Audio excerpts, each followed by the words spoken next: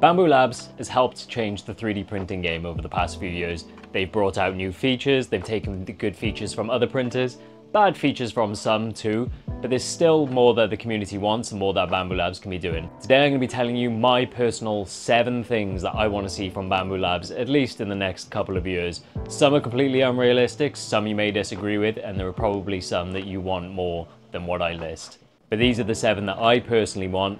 If yours are different or you disagree, let me know in the comments what you would like to see. These aren't in any particular order, but the first one I would like to see is Bambu Studio for Apple's iPad. There's no reason this couldn't be on the iPad. These have been running the M chips for a long time now. They're powerful enough.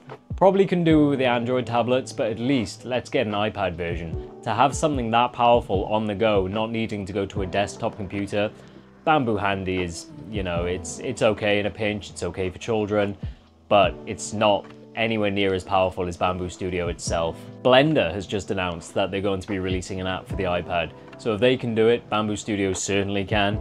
It's just slicing a couple of files. I can run Bambu Studio on a way worse laptop than any of the iPads. Just being able to mount one of these like by here or on the go and take it with me without having to carry a whole laptop or a desktop PC just to slice some models, that would be a game changer for me. My next one, and I think a lot of the community would agree, is getting an official API for their printers. You could have custom controls, automation, build buttons for yourself, have your lights flicker if something's gone wrong, change to red if filaments run out. You could do all sorts.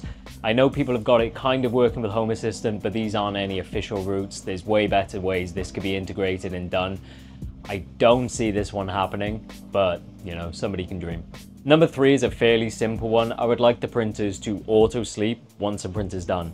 I can see not everybody would need the reason for this, but say you know your print's going to be done like 2 hours into you going to bed, maybe you keep it in like a spare bedroom or something like that.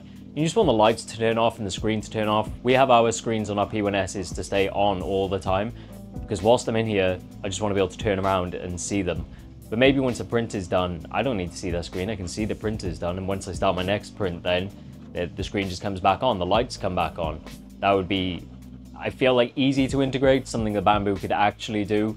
That's just a feature I would like. Number 4, which I think would be another easy option for Bambu, is a delayed printer start. So say you live in a house full of other people, quite sensitive to noise, or your printers are in like somewhat of a communal area, but you know there'll be nobody in or people will be awake at a certain time. Set the printer to start at a certain time, and then you'll know when it's done. You can be there to watch for like a risky bit, or you know you're going to pause it a certain way, or you know your filament is not arriving until a certain time, so if you start it then, by the time your filament arrives, there's so many options and reasons why you would need a delayed start time, and you might not be around to actually start the printer yourself. That would be something amazing to see through Bambu. Number 5, and this might be the most important one to me, is cardboard spool support for the AMS. I can't believe Bambu brought out the AMS too, and I get it, they make their own filament, but cardboard spools are the way it's going. Most brands do cardboard spools. Our shelf is full of, I'm going to say 85% cardboard spools. Everybody does put cardboard spools in their printers, whether it's with adapters or not, but we shouldn't have to be the one working around something like that. AMS in the first place, I get the first generation. Cardboard spools weren't as ubiquitous, but now every brand is doing it, apart from maybe a handful of certain filaments and Bambu themselves. But I'm not just going to buy Bambu filaments. They don't do all the filament colors I would want brands. We need a good cardboard spool option. I don't know how they do it. The AMS Lite does it well, but I feel like the actual AMS, I don't know what the solution is, but I'm not paid millions to figure that out. Bambu, please, please, some sort of option for it. Respooling is a nightmare, doesn't always work. There's no universal sized hole for the respooling to work, and then you've got loads of different respools. So either the industry needs to figure it out, or if some engineer at Bambu Labs can figure out a way to make the AMS work with cardboard spools rather than the rubber tearing up my cardboard and chewing it inside the AMS, then that would be great. So number 6, and this might be a controversial one, but I'd like to see Bambu bring out a resin printer.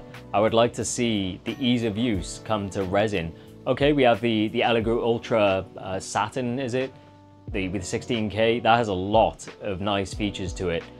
but I feel like we need something like the Bambu A1 and A1 Mini, how easy it is to just get into. You can open that thing up and within 20 minutes. If you give that to a 10-year-old, they're already printing.